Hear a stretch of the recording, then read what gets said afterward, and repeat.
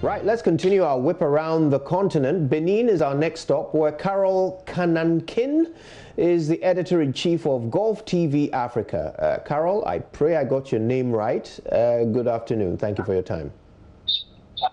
Good afternoon, even if you don't get your name. All right? It's okay. All right. Now, Carol, tell me about the numbers in Benin. How many cases do you have so far? We have 26 cases so far. 1 death and 5. Okay. And which parts of the country are the hot spots? The Atlantic. Okay. I mean, the southern part of Benin. Okay. So what is the strategy of your government? Is there a lockdown? Have you restricted the movement of the people of Benin?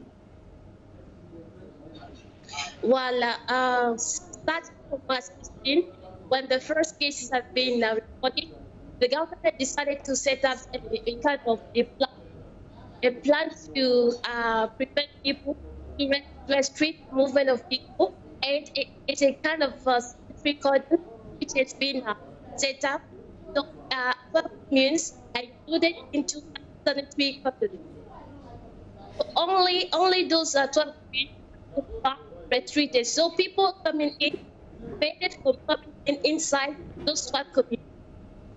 So you can be moving around, but you cannot go out, and people outside cannot enter the 12 community too. So to make sure that the spread of the coronavirus is kind of limited or contained. Responding to this, are they obeying?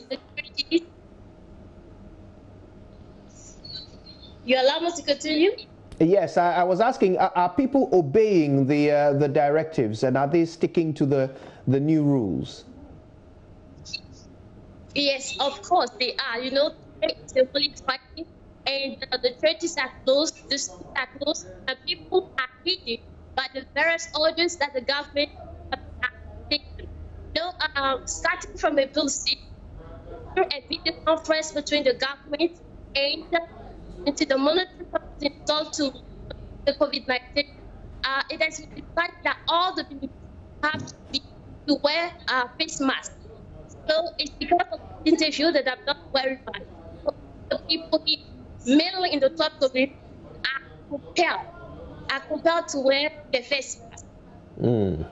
Well, Carol, thank you very much for that update, and we'll certainly stay in touch for more from Benin. Now let's